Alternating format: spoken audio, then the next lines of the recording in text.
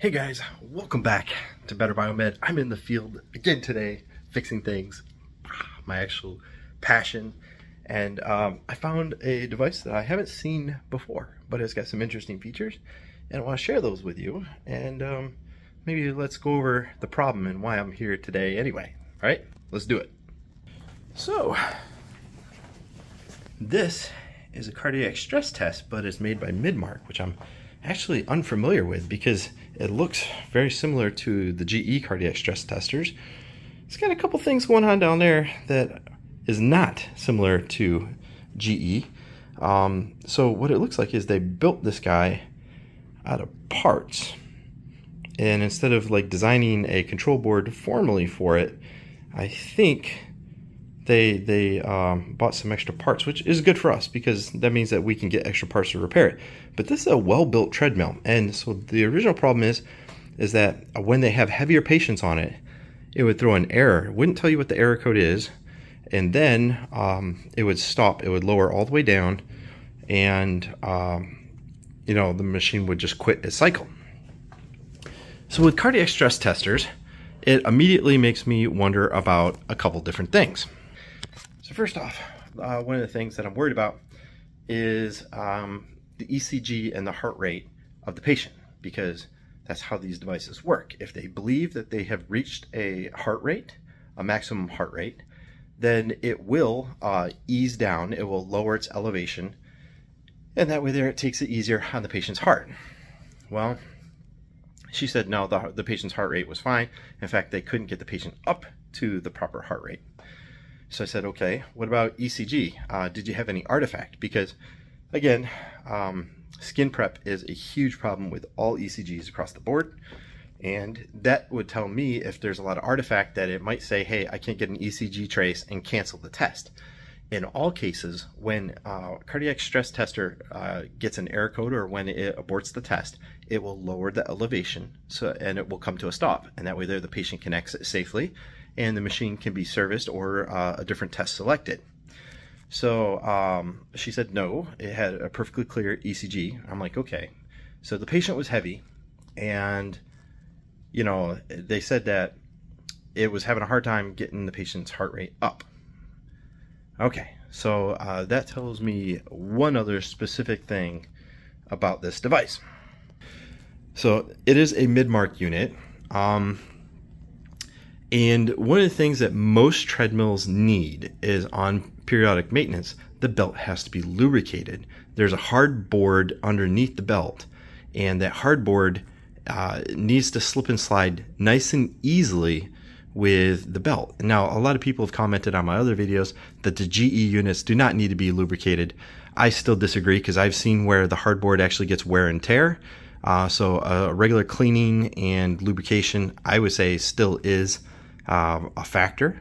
However, this unit here being a Midmark, it's got an interesting belt. And one of the first things I seen when I came in is, see that line right here? That's interesting, a cool feature. Although it develops an irregular wear pattern, what it is there is a V-groove embedded on the bottom of this belt. And that V-groove, it's a V that is on the bottom of the belt. It rides in a groove on the rollers here and here. Now what that does is that maintains tracking.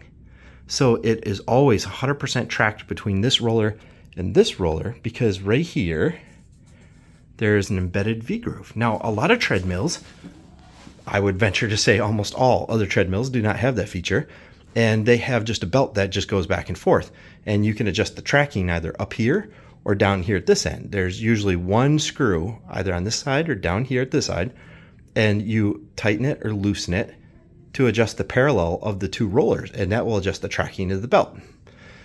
Well, this version right here, because it's got the V-groove, it's going to track itself automatically. Plus, if you have a patient that has an irregular gait, so they're walking maybe favoring one leg, the belt tends to want to walk to the side. So with this design, it won't have that problem. However, this unit is old, and you can tell it needs love, which is why I'm here, right? We love equipment. But the belt hasn't been lubricated in a very long time. And I checked, you know, you can set a tool down in here, like a flat blade screwdriver, and gently pry up, and with a flashlight, peer underneath the belt and take a look at the deck. The deck on this one was extremely dry, and the bottom of the belt was extremely dry, so I lubricated the belt. I have a very nice silicone that I use for that. And then I checked the tracking while it was running. It was doing good. But now I have to turn my attention up here. So the hood on the Midmark comes off. There's two fasteners, one right there, one right there. Those two fasteners come off and the whole deck lifts up as long as you move the grommets up. And I just kind of have it dangling there. And because of just leverage, it's pinching and it's holding itself up. Very convenient. Look down here though. This is where this device gets really cool. So there you have a power control board. Yes. You have a transformer or an EMI filter. That one's an EMI filter. Right here, what is this guy? MTE 8 amp one phase rectifier. Okay, so right here is where we are going to do our, yep, that's a transformer and rectifier. So that's where we're going to get some high voltage DC. Look at this. They have a variable frequency drive sitting down here in the deck. And obviously it needs some love. Variable frequency drives, what they do is they normally take AC in, they rectify it, and then they pulse three-phase DC. So you get three-phase DC out to a three-phase motor, and that's how you speed control. So this guy here would have some sort of serial communications to the PC, and the PC would basically just send instructions to the VFD, which tells it to, you know, speed up and slow down. Very, very cool method. And this is a part that you can almost definitely buy pretty much anywhere. So this guy right here is basically a power control board and relay board, which it would turn the relays on and off to adjust elevation. So we have an elevation motor in there. And it would also, it might tell this guy to activate the variable frequency drive, but I would assume the variable frequency drive is being told to turn on via serial comm with the computer. So it's a cool machine. It's an older design. I like it. I dig it. A lot of these components will probably last almost forever. I mean, you can tell it needs some love, needs some cleaning, which is what I'm going to do right now. And man, with this being a three-phase motor, that means that it's also going to last a very long time.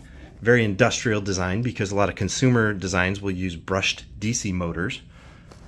But yeah, it just needs to be kept clean. Right here's my elevation motor.